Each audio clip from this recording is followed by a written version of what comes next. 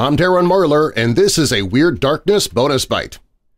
From allthat'sinteresting.com, a live worm was removed from Australian woman's brain in world-first discovery by Austin Harvey. A woman in Australia was hospitalized after experiencing a litany of strange symptoms, which started with stomach pain, coughing, and night sweats and escalated to cognitive conditions, but no one expected that the source of these mystery symptoms would turn out to be a small 3-inch-long worm. It was definitely not what we were expecting. Everyone was shocked, operating surgeon Dr. Hari Priyabandi told the BBC. The 64-year-old woman had suffered from her internal symptoms for nearly 3 weeks before first entering the hospital in January 2021. At first, she experienced abdominal pain, diarrhea, and constant dry cough, a fever, and night sweats. A brain scan later revealed that she had an atypical lesion within the right frontal lobe of the brain. Still, the true case of her symptoms remained elusive, and it wouldn't be until June 2022, after the woman's symptoms had evolved to include forgetfulness and depression, that Bondi would make a startling discovery. The woman had been referred to Canberra Hospital, where she was given an MRI that revealed abnormalities in the brain requiring surgery.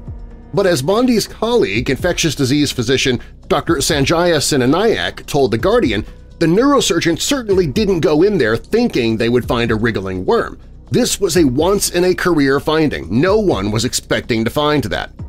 Bondi said the operation had only just started when she felt something odd in the part of the brain that showed up strangely in the scans.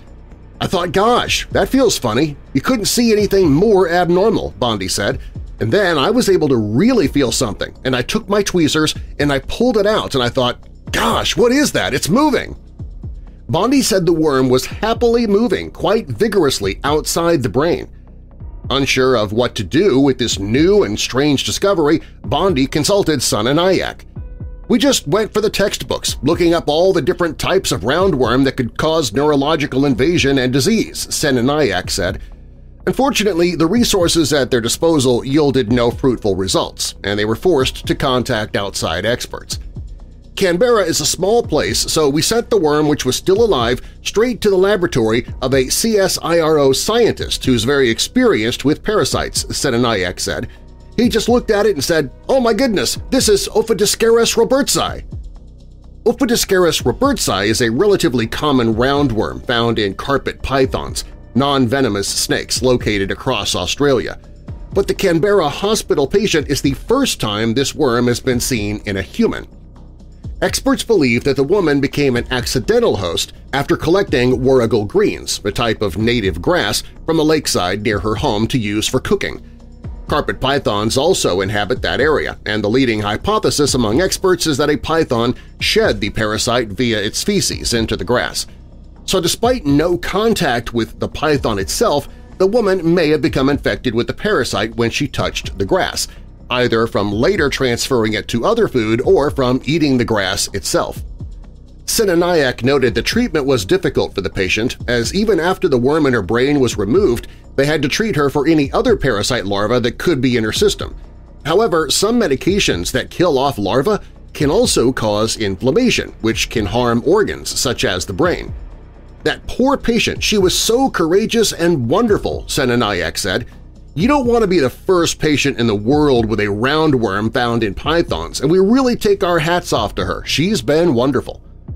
Sinanayak added that the patient is recovering well and is still being regularly monitored. Researchers are also working to determine if a pre-existing condition that caused the woman to be immunocompromised could have made it easier for the larva to get a foothold. The strange case also adds to an already growing and concerning trend of infections spreading from animals to humans. There have been about 30 new infections in the world in the last 30 years, Sinanayak said. Of the emerging infections globally, about 75% are zoonotic, meaning there has been transmission from the animal world to the human world. This includes coronaviruses. Fortunately, this specific infection is not transmittable between people, Sinanayak said, so there's no concern that it will turn into a pandemic like COVID-19 or Ebola. That said, carpet pythons and the parasite that attaches to them are found in other parts of the globe, meaning the world could see this happen again sooner rather than later. Find the link to the original story in the show notes, and find more news in the Weird News and blog at WeirdDarkness.com.